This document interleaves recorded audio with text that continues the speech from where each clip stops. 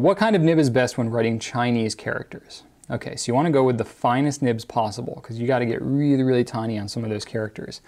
Brush pens are kind of a staple, so that might be something to explore. It's not really a nib per se, it's kind of a different pen, but brush pens are probably more common for characters than fountain pens. But and then maybe a flex pen. If you can get a really, really fine flex pen, that might be something worth exploring as well.